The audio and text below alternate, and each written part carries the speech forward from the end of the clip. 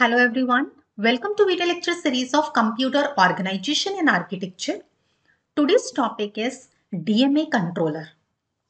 Before going through this video, my advice is to please look for the previous video which was about DMA introduction and the different modes of data transfer. That would be helpful for you to understand this topic.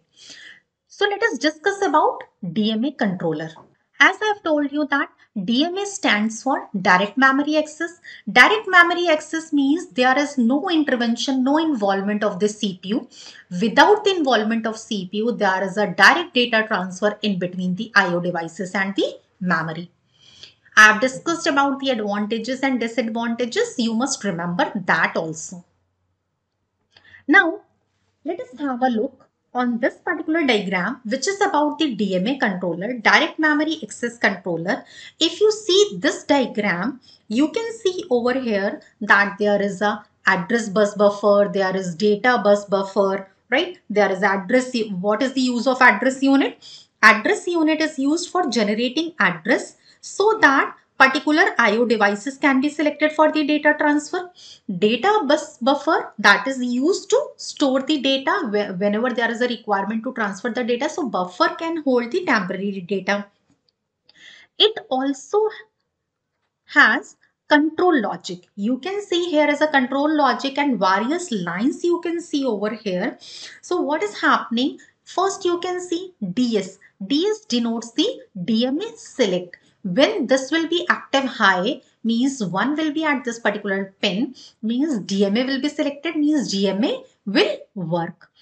RS register select. There are three types of registers. One is address register, second is word count register, third is the control register. So address register, that is used to hold the address of specified location of particular memory. Word count, it contains the total number of words which is to be transferred, and control register, it specifies the transfer mode. So these are the three registers, and register select RS means it will help to select register among these three. Read and write means which kind of operation is to be performed. Bus request, when DMA controller will work. So for working of a DMA, there is a requirement of the system buses. So bus request will be put to the processor. So DMA will put a request of the system buses to the processor, and when processor will grant the bus, then the control will be received to this control logic. When it will be 1, right? It is active high. When it will be 1, it means the control of buses is with the DMA. Now DMA will work. And interrupt, when DMA has completed the entire operation. When the transfer is completed, the whole of the operation is done, then DMA informs the processor by raising the interrupt that now the control of buses can be taken back by the processor. DMA request means request will be put for the DMA from the IO devices, and when the request is being fulfilled, then DMA acknowledgement is being sent to the IO devices, means now DMA has a system buses so that IO devices can transfer the data with the memory. Means direct transfer of data can happen in between the IO devices and the memory, right? You can see there is an internal bus to select any of these registers, and whatever the data is to be, that will be transferred with the help of the data bus. So data bus, address bus, all these things you can see over here. So here you can see, as I've told you, that address register will hold the address and data register will hold the data. Word count register will hold how many data is to be transferred. So when the control is being received by the DMA, now starting address and data count is to be set. Suppose the initial address, the initial memory location which is to be pointed out, which is to be point, that is 1000.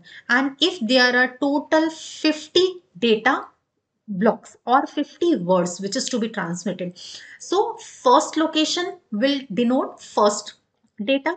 When that particular data is being transferred, that next memory location will be pointed out. Next memory location will be 1001. Now remaining number of words which is to be transmitted or transferred, that is 49.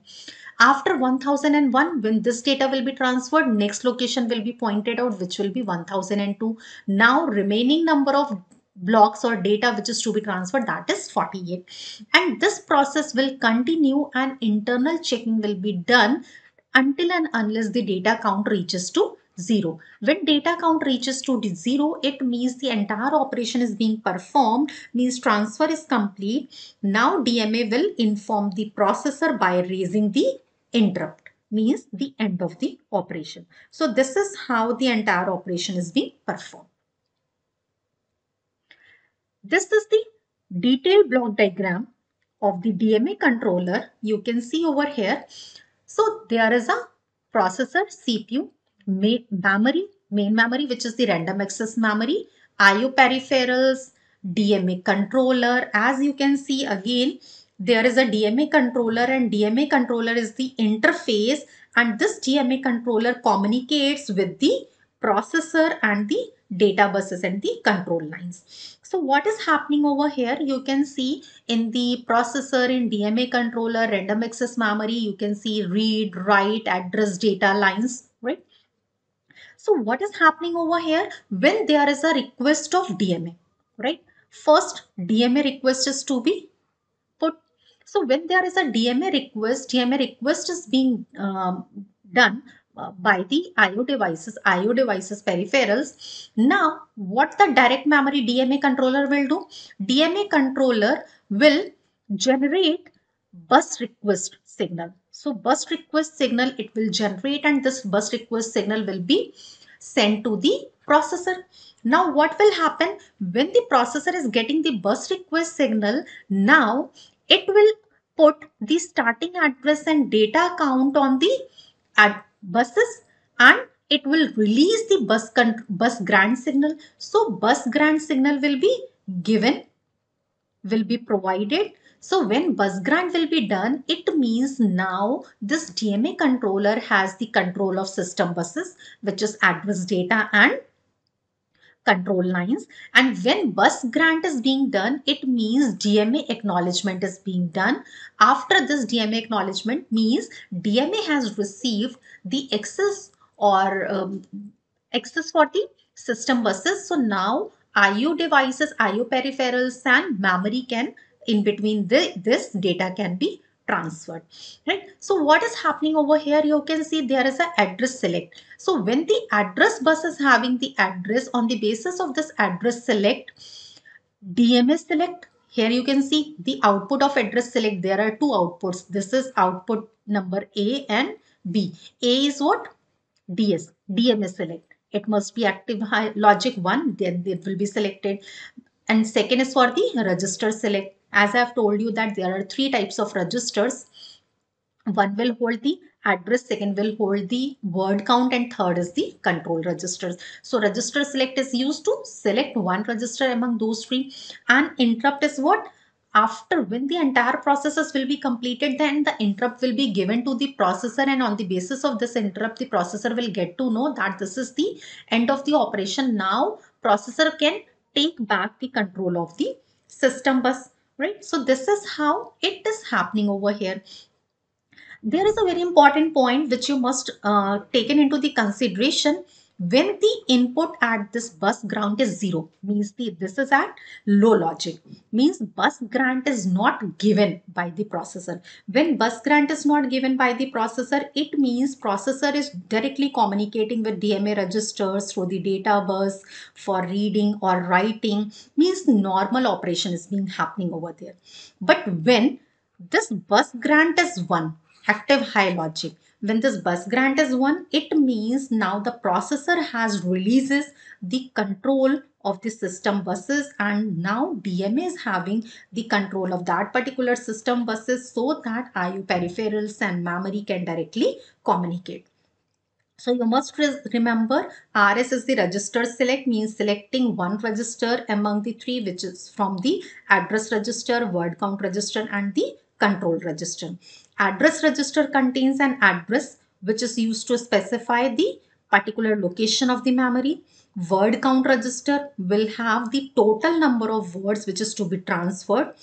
Address register will increment 1 after the each word is transferred, but word count will be decremented by 1. I have given you the example also, right? And control register always specifies the mode of transfer. So this is how you can understand how DMA controller works. In this particular diagram, see, this diagram is very simple. You can see read control, write control, data buses, address buses, how they are connected, right? So when the bus grant will be active high, means will be 1, then only there will be a transfer in between the IO and the memory. Otherwise, the normal operation will be happening. This is what I have explained to you. Thank you so much for watching this video.